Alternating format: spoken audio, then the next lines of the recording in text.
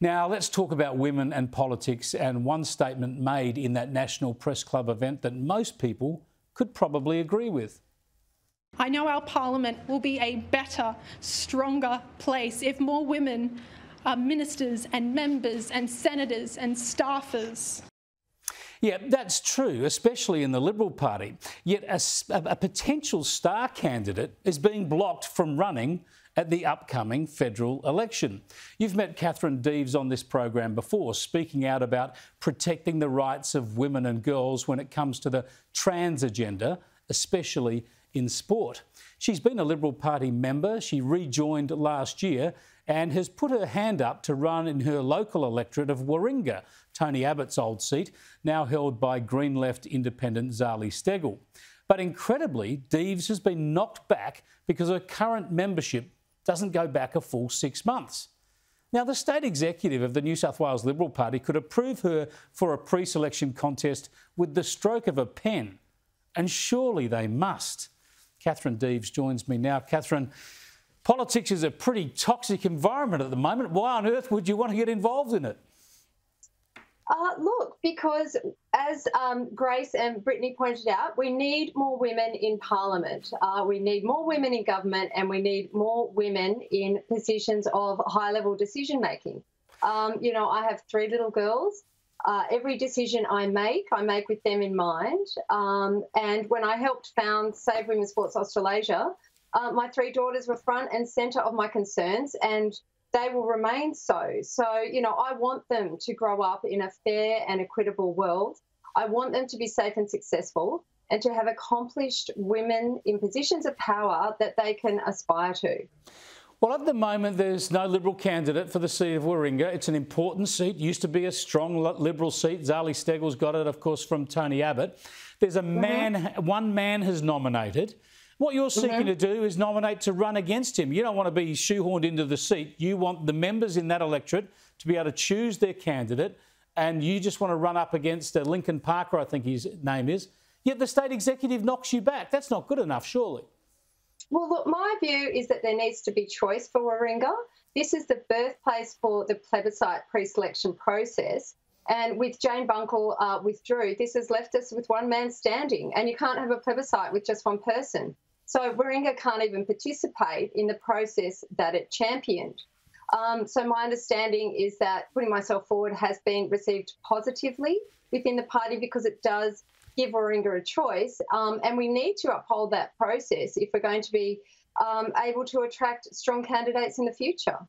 Now, you live in the electorate. You've got a background in business. As you mentioned, you've got 3 daughters. You're a lawyer now as well. What do you bring forward as a potential MP in the federal parliament?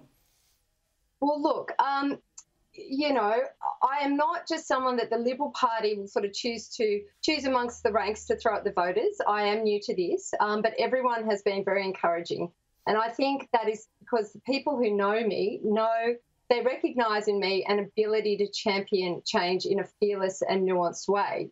Through my women's advocacy, I have stood up, demonstrated that I am willing to stand up for what I believe in. And, firstly, I would like to give Warringah the choice at a vote in the plebiscite it championed. And secondly, I represent the majority demographic in Warringah. I represent the working families with children, and I want to give those people a voice, on a range of different issues, such as properly funded services for families, including childcare, protection of the natural environment, including our world-famous marine environment here in Manly, housing affordability, infrastructure, small business, mental health, particularly for men and children, COVID recovery, and, of course, augmented protections for the safety of women and children. So there's a huge range of issues that concern the people of Warringah, and I would like to be that person giving them a voice. It just does my head in that they wouldn't say that your membership is fine and let you contest this pre-selection. They're desperate for strong, articulate women. You and I have not met,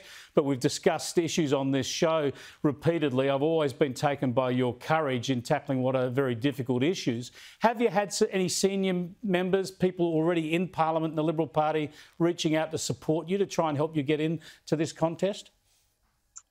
Look, I've spoken with a few people, and a few people who are championing my cause as I understand it. And as I mentioned, I have heard that me putting my hand up has been favourably received, because I think that, you know, we don't want to have another just hand-picked candidate, because that's going to entrench the factions. So, you know, I really hope that the party does seriously consider my application. Spot on. You're clearly no Labor or Greens plant, and you should be given a run at the pre-selection. We'll follow that up with the New South Wales State Executive. Thanks for joining us, Katherine. I appreciate it. Thanks so much, Chris. Good evening. Katherine Deves there, who co-founded the movement called Save Women's Sport to try and protect young girls in particular from competition from biological men. It's a difficult issue. You've heard her before. She's a strong advocate on these issues. The Liberal Party is not so flush with strong female candidates in the upcoming federal election that they can afford to shut out someone like that, not from a clear run into a seat, just from contesting a pre-selection. So the good people of Warringah, the Liberal Party members there, can choose between her and the current nominated man. It's choice, it's politics, it's democracy. If you don't let things like this happen, the Liberal Party, you deserve everything that's coming your way.